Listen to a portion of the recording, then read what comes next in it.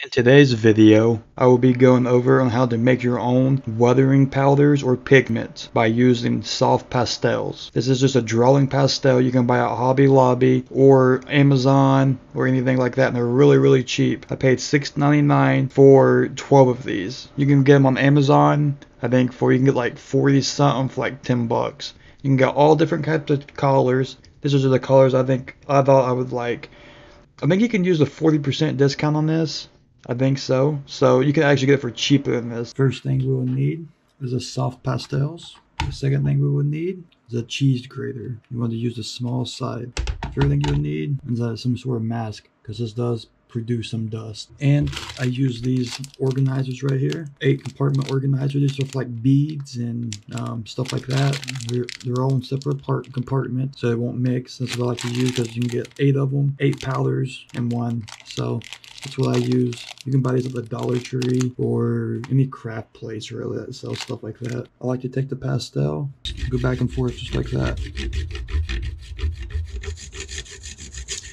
This takes about 1 minute or less, as you can see.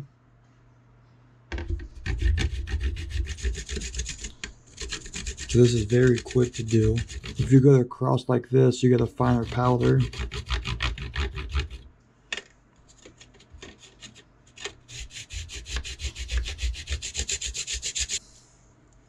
As you can see, you can also take an X-Acto knife and go like this too. So if you don't have a cheese grater, you can use an X-Acto knife just like that. But I like to use the cheese grater. So for 58 cents, you get 7.5 milliliters of powder for 58 cents. Get everything ground up. Okay, everything turns to powder. That's what it looks like. These little things come in handy. They're little, and they don't take up very much space, and can store 12 powders and not much room.